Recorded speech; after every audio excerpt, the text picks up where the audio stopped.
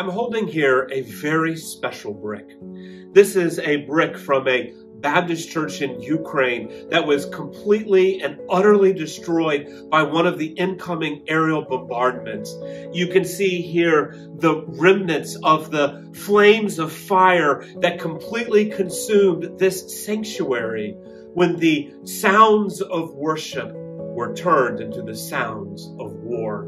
It is but one of hundreds of churches that have been damaged or destroyed. This brick sits on my desk as a constant reminder that we are to be ambassadors of peace. In the midst of war and violence, persecution and uncertainty, anxiety that seems to permeate this world, we are called to be ambassadors of peace in Jesus Christ. February marks the second anniversary of this unjust invasion of Ukraine.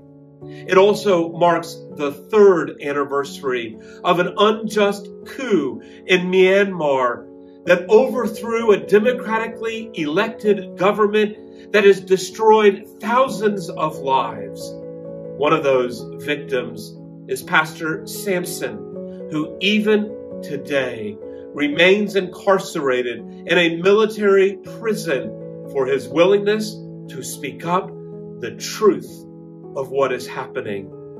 So on this week, as we remember the 2-year anniversary of the war in Ukraine and the 3-year anniversary of the coup in Myanmar, and the ongoing reality of war and violence in many places around the world, would we join together in prayer and as ambassadors of peace in Jesus Christ.